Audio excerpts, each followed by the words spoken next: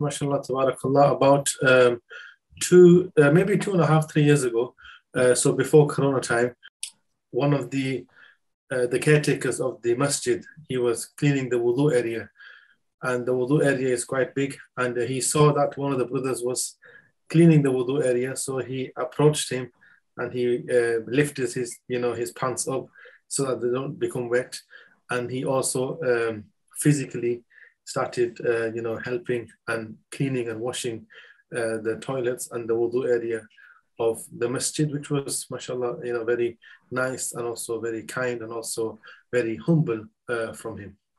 He's a very, very, very ordinary human being. He lives a very simple life, very humble, and his father was also Imam in the masjid, so he's got a very humble upbringing.